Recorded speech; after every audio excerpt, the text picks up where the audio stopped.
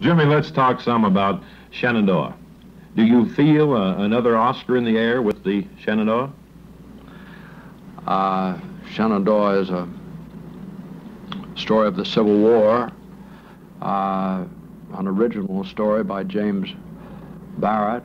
I think a very good story. We're all very high on the result of the picture.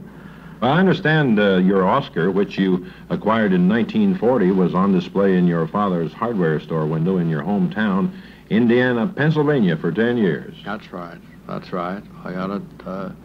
He called me the night I won it and asked me what I was going to do with it, and I didn't have a direct answer for him, so he said, well, send it back and I'll put it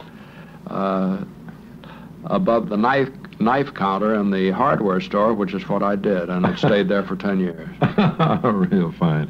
Getting a bit more personal, Jimmy, you have been flying airplanes a long time. You are a brigadier general in the Air Force Reserve, and you have your own plane, right? Right. Can you explain why you're so fascinated by flying? Was this flying an ambition of yours that you'd had since childhood, or what? Yes, I think so. And I think if you ask anybody that's been flying for a long time, I think they'll say the same thing to you. I think flying is a bug that bites you, and it gets you.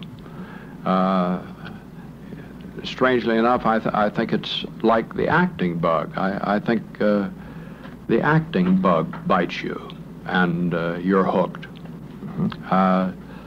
I think that pilots and actors can sit around and talk longer about just one thing, acting and airplanes, than probably any other group of people in the world. Good.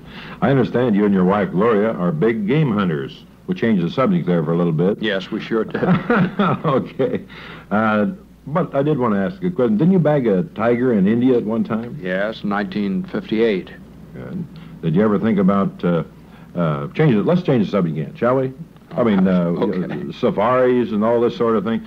But did you ever think of getting out of the acting profession and perhaps spending your life flying your plane and going on safaris and this sort of thing? No, I haven't. Not so far. I feel that I have. This is my profession, the acting profession. I feel that this is my job, Good. and I like to have a job. I like my work, and I'll keep at it as long as people want me. Good. Well, I'm sure that's going to be for a long time. Well, James Stewart, thank you so much for talking with us on Monitor. You haven't visited with us in some time, and it's been a real pleasure. This is Hobart Lewis from KYUM reporting for Monitor.